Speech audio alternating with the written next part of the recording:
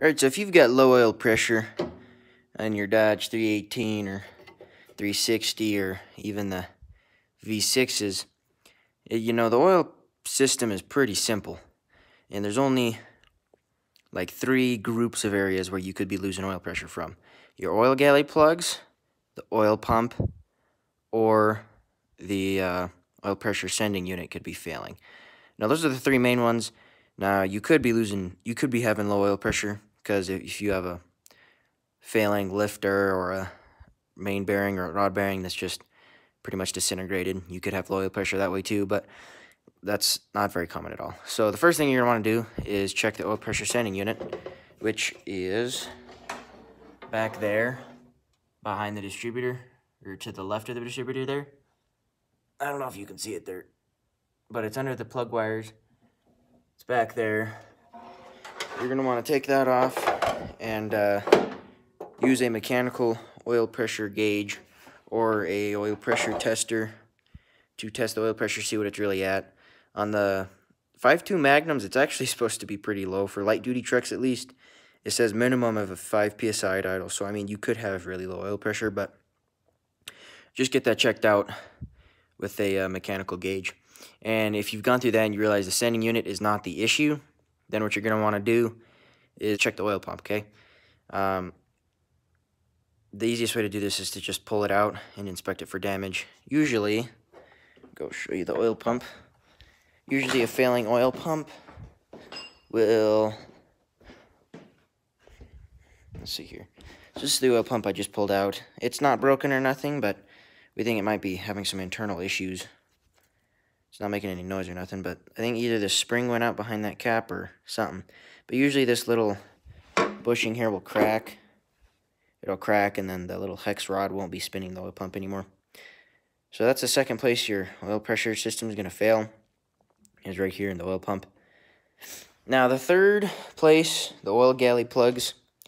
Now this only really applies if you've just recently rebuilt your engine, or if you've just recently had it down to the block. I know that we just rebuilt this engine, you know, 30 over, ported heads, camshaft, all that. And the machine shop, I had expected that they would have gotten all the oil galley plugs, but I had low oil pressure. I diagnosed that it was not the sending unit. I used mechanical gauge, and I replaced the sending unit. They're like $5. That didn't do it. I was going to try thicker oil, but then I figured, you know what? It's freshly rebuilt. It should have good oil pressure at idle. And now when you gave her a little bit of gas, she would have oil pressure on the gauge. But when you would let off at idle, it would just disappear at all, completely. So you want to check your oil galley plugs. There are 2 right down here under the camshaft thrust plate. The machine shop forgot to put these in for me, so I had to go get some. And I have to retrofit them. I have to just cut them down a little bit and make them a little shorter so they don't interfere with those little drilled slots in there. But anyway, so there's 2 right here under the crankshaft main cap number 5. There should be one. I don't know if you can see under there or not, but yep, crankshaft main cap number 5 back there, all the way back there. It'll have the oil pump mounted to it soon, but that one has an oil galley cut plug like the front ones here. And that one's not going to be right at the surface. It's going to be like a few inches into the hole. And then there are 4 more, I believe, 5 more oil galley plugs, and they're all threaded. So there's one under the oil filter, and you'll have to take out the oil filter and remove the little plate and stud that the oil filter goes on, and there should be a threaded oil galley plug there. And then there's 3 on the back of the block that you would have to separate the transmission and engine to look at. And I'm not doing that right now, obviously. But there's 3. There's one right here behind the distributor. One over here, just like parallel to the other side. Or not parallel, but symmetrical to the other side. And then there's one like down there at that corner at the back of the block.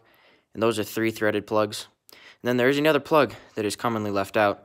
And the plug that's behind the distributor, or that's in line with the distributor on the back of the block, you take out that plug, and behind that plug there's actually another plug that you can access. If you remove the distributor and you look down the hole, towards the front of the engine, there will be an oil plug or an oil galley plug there as well.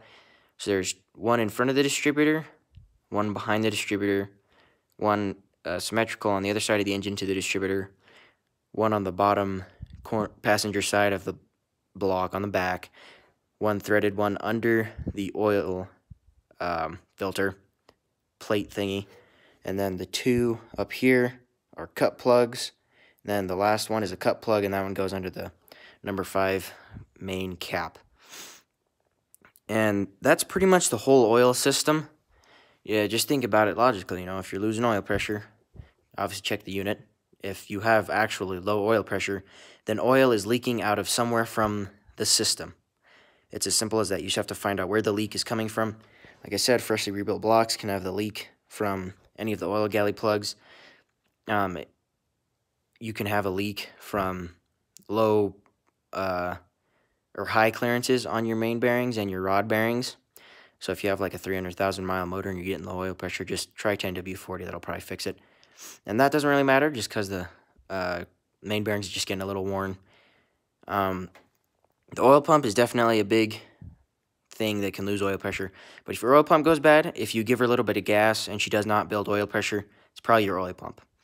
And the reason that I kept driving this truck just a little bit around town after we noticed low oil pressure when she was hot is because I didn't hear any ticking at idle, so I knew she had at least some oil pressure.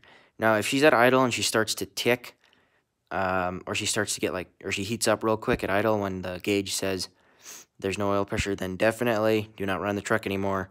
Because if there's a ticking, that means that the lifters aren't opening all the way, and that's a sign that there's no oil pressure pumping up the lifters. If she's getting hot real quick, that just means that there's a lot of friction on the bearings, and that's no bueno. I did inspect all my main bearings. They're all good to go. Some of them have a little bit of wear, but it's honestly expected. So I checked all my main bearings. I'm not going to check the rod bearings. They're going to be the same, and they're really hard to get off. And I know they're going to look the same as the main bearings. They're not going to be too worn. And I'm pretty sure this oiling system oils the bottom end first before the top end, so I'm not worried about it. And yeah, it's about the entire oiling system summed up right there. And those are the things I would check if you have low oil pressure. And if for some reason you just fix all that stuff and you check it all, you fix it all, and you still have low oil pressure, then you probably have a crack in the block somewhere, which is not good at all. Because like if you checked all the bearings, if you check the entire system where it's supposed to run and you still have low oil pressure and everything's working perfectly fine, then you probably have a crack in the block and it's leaking oil out from somewhere in the block, and that's not good. But I doubt that will ever happen.